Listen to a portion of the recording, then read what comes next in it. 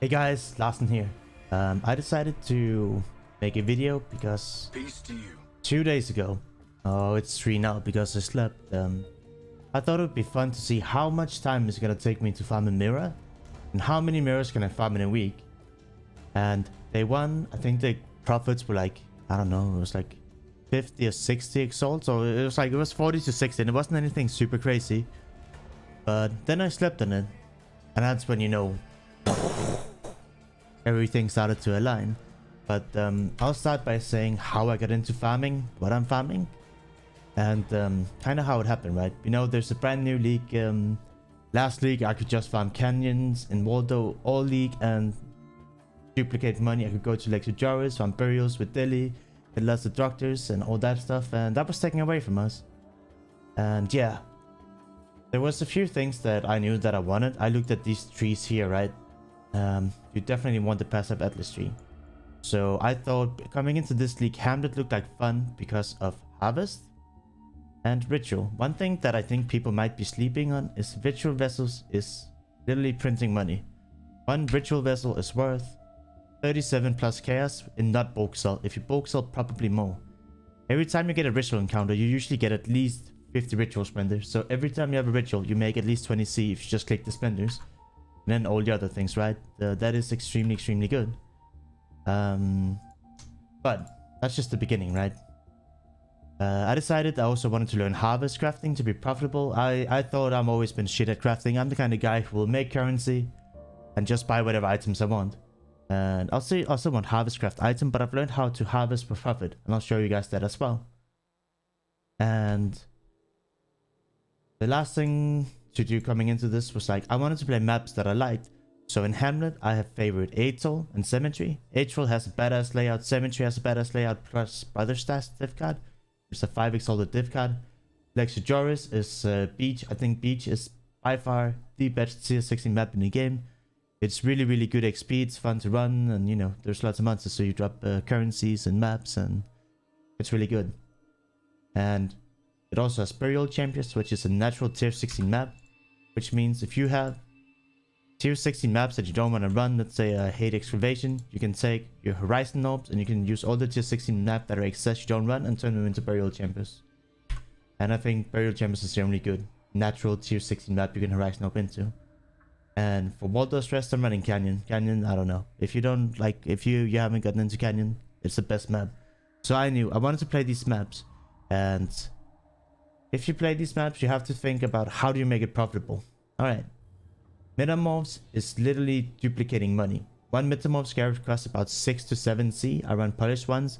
And an average per map in this zone, I make 30 to 40 C per map just by killing my Metamorphs. And when you get an extra one and you get some Catalyst or some Scarabs, it's even more. In Waldo, it's maybe 20 C per map. It's a little bit worse in Waldo than in the Joris, but June makes up for the Waldo. But let's just take one zone at a time and what I do. The very first thing I focus on in my league is to unlock all the passives there's on the tree, right? But the most important ones, I think, is you go over here and you get more missions from Sana. So when she has double the amount of missions, you have a bigger chance when you go into a map with your Sana map missions. You get Harvest, you get Elder Shaper Guardians, or Delirium Mirrors. My priority is 1, Harvest. Harvest is big fucking money. Don't sleep on it, and I'll show you how. 2, Delirium Mirrors is really good. Because if you drop a cluster jewel, some of them can be worth up to exalted orbs. If you drop delirium orbs, they're right now 40 to 60 C per delirium orb. And the splinters is, you know, almost 1 chaos per splinter. So if you drop 20 splinters in a delirium orb, you make 60 C just by doing a crit map with a delirium mirror. So that's my prioritization with Sana mission. That's really good. I think a lot of people sleep on the Awakener shit here, but when I do Cyrus 8, he does nothing. When I give him more chance for Awakener gems and +1 Awakening level, my Cyrus loot this league is ridiculous. Yeah, I don't know what to say. People sleep on it. For me, it's been really good. And the last 3 I have is just Close Allies, which is more Master Missions got it. I really like running these 2 Master Missions. Alright, now, Harvest. You might think, I hate Harvest, I don't really know how to go about it. Well, it's actually really simple.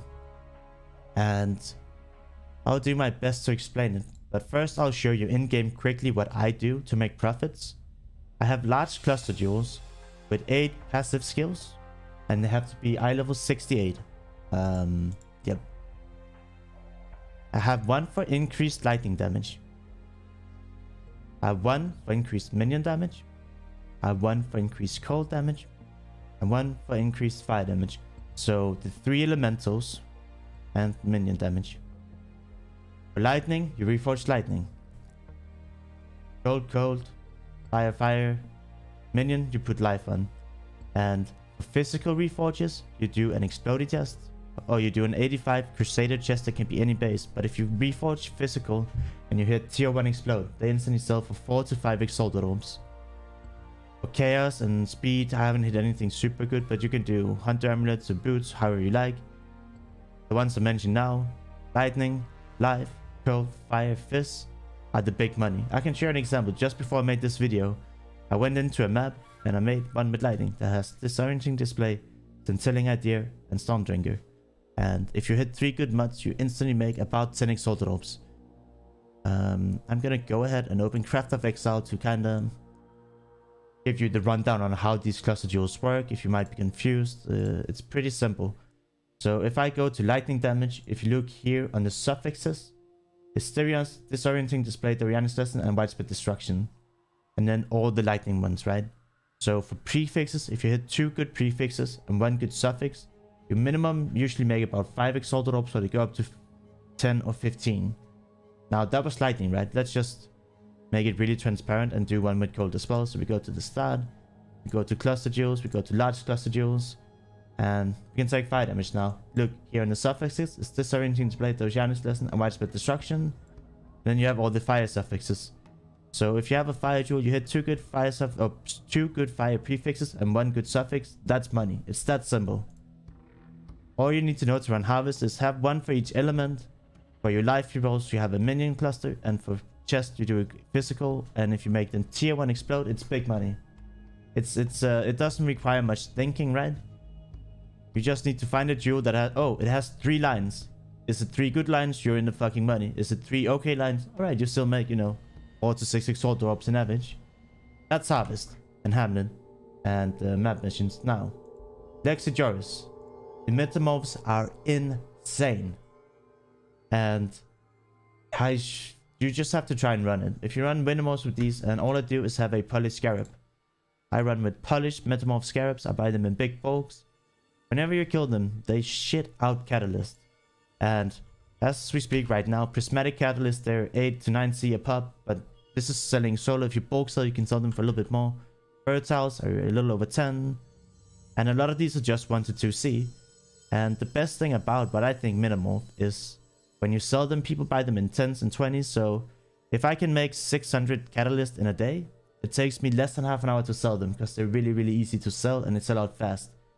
It doesn't take a lot of effort to click up. You run a map, you kill the metamorph, in the end, it shits out loot. You don't have to run across the entire screen to pick up splinters, blah, blah, blah.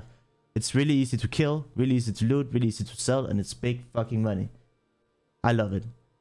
And I tried to do Pirandas over here, and I've been running with cheap Piranda scarabs.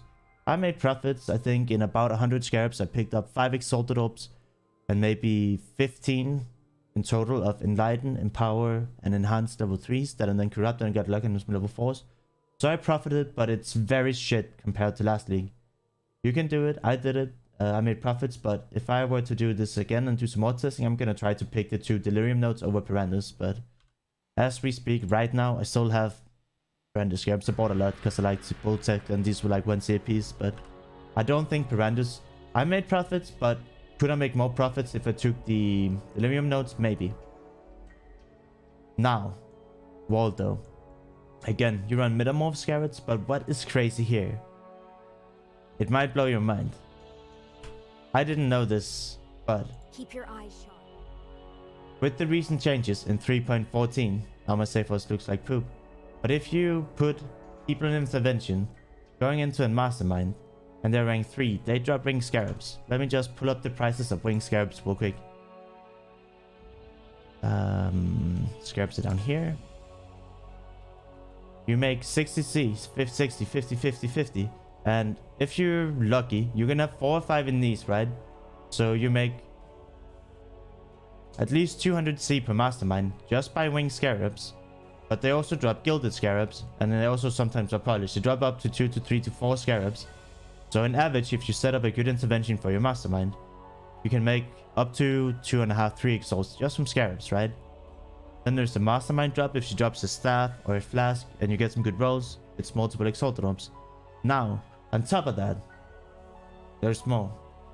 If you get Hillock rank 3 in either... I have a cheat sheet here to help you talk about it. If you get Hillock rank 3 on Fortification or on Transport for 30% armor weapon, you can go to the TFT Discord, the Forbidden Trove. This is like a global chat. So if you're using Global 820 in the past, don't.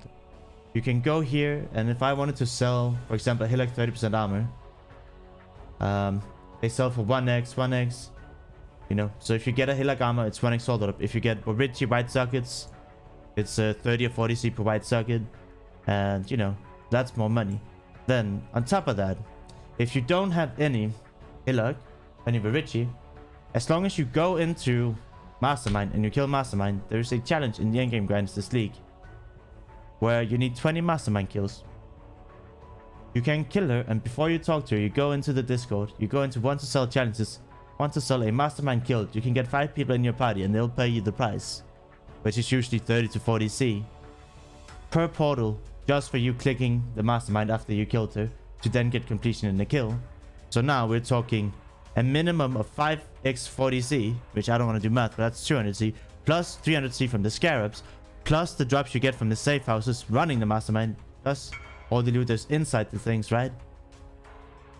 And when you run intervention in Waldo, you get these safe houses. I can get them in average 7 to 8 missions, or 7 to 8 maps between per safe house. So as long as you have intervention mastermind missions, you can literally print out money. But wait, there's more. This might not be for everyone, but if you have a strong ass build and you're a badass gamer, there's a challenge that I'm pretty blind with this, but we need to defeat betrayal targets here. So there's another challenge. If you have a rank 3 captain means they're rank 3. So if you have your investigation, your guy here is rank 3, there's a challenge to kill them.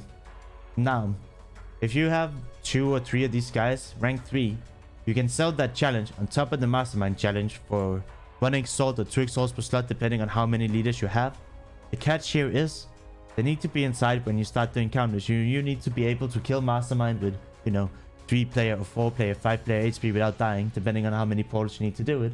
But if you have a strong build, you can ask people to pay you 5 exalts to enter your map while you know, or get 3 or 4 exalted orbs on top of all we just discussed, just to enter the map while you kill it. Waldo is absolutely insane for money.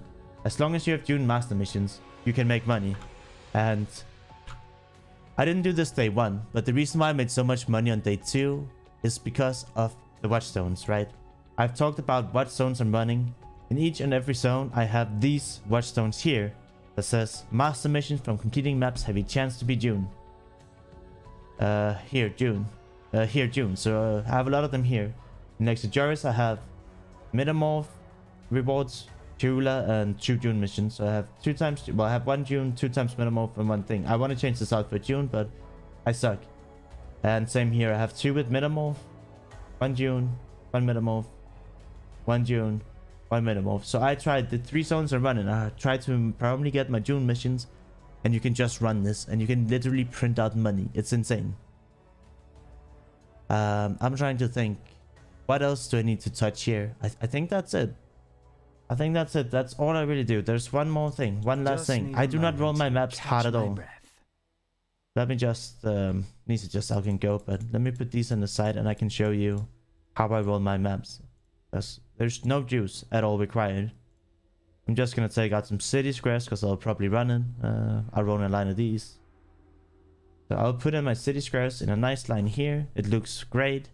And the reason why I do that is then it's easy to add scarabs, and I like to make as many maps as possible in a row, right?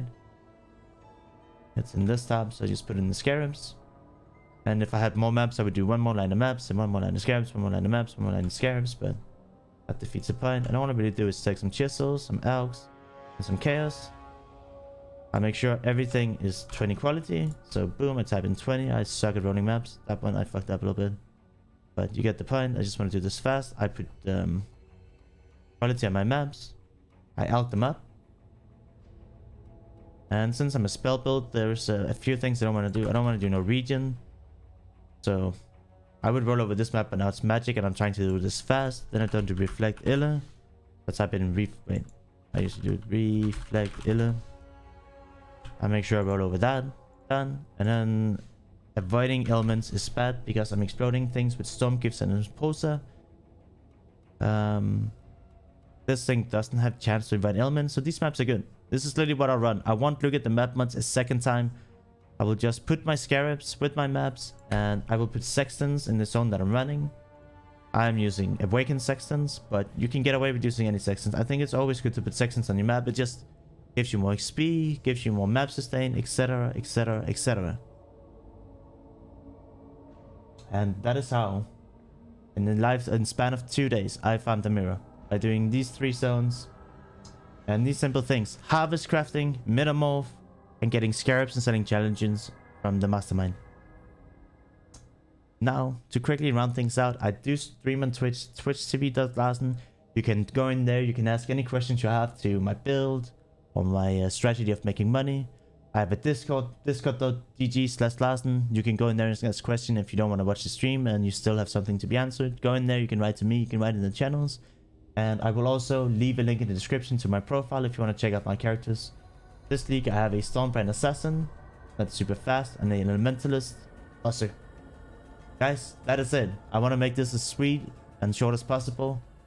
I'll see you in the next one, okay? I will try to make a lot more guides. And if you like it, subscribe to the tubes. Go hit me up on Twitch, and yep. Bye bye. Bye bye.